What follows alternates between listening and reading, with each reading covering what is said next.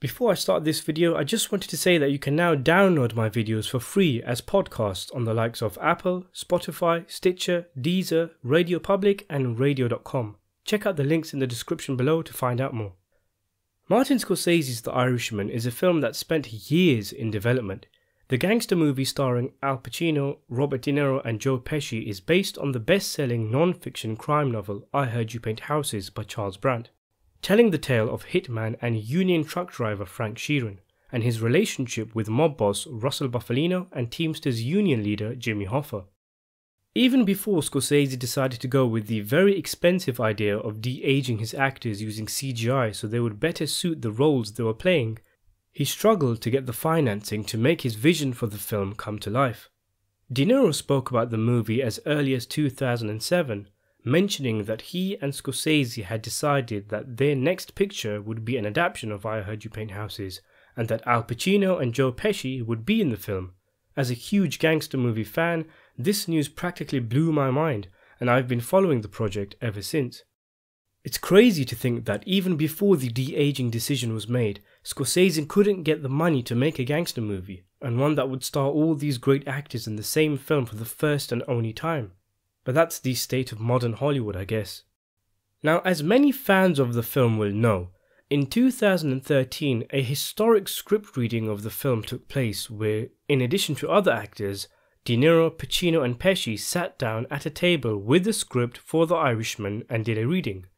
Among many other awesome things about this, it was confirmation that Pacino and Pesci really were seriously interested in this project, and it wasn't just a case of De Niro simply drumming up hype and false hope whenever he spoke about the film in interviews over years, which he did numerous times.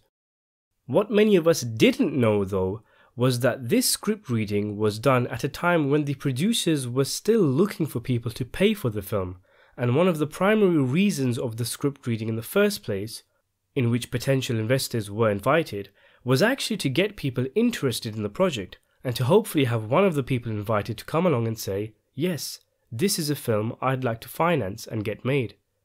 I remember an interview with one of The Irishman's producers, I can't remember who it was, I think it might have been Jane Rosenthal, where she spoke about this script reading and how mesmerizing it was to see all these great actors sitting side by side and saying their lines to each other. It was recorded, a lot of people showed up, but she did concede though that this script reading was most likely the most we'd ever see of the Irishman project, as due to a number of reasons, the main one being a lack of funding, she didn't think the film was going to ever get made. It would go on to face a whole heap of problems on top of the ones they already had in 2013. But fast forward to present day, and The Irishman was a huge success, one of the most critically acclaimed films of the year, and accumulating 10 Oscar nominations, including one for Scorsese, making him the most Oscar-nominated living film director.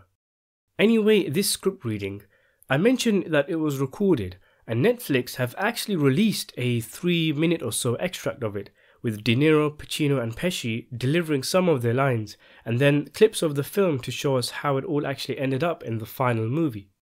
I'm not going to post the video, obviously I could get banned from YouTube for that, but at the time of making this video, the script reading is unlisted on Netflix's YouTube channel, meaning it's essentially private and can only be accessed by those who have the link to it. At the moment, Deadline have exclusive access to the script reading, so if you head over to their website you should be able to find it. I'm sure Netflix will release it fully to the public soon, they probably have done so by now.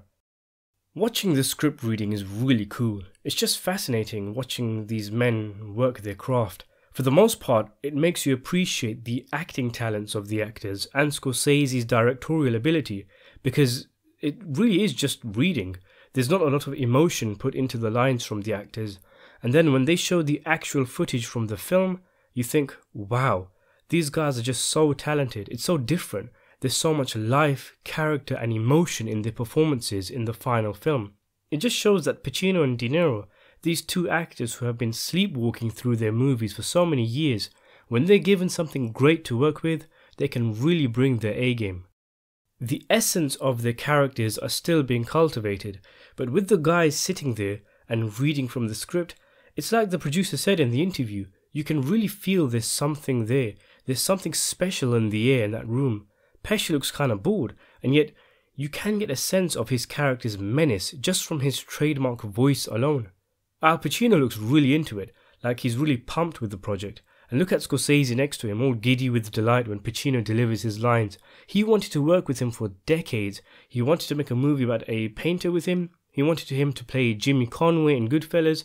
And Pacino was the #1 pick for Frank Costello in The Departed. And now, finally, Scorsese was sitting next to Pacino, with the actor looking primed and ready for this film, if it ever got made, which of course it did, and it landed Pacino an Academy Award nomination. You can see the script reading on Deadline's website. Thanks for watching.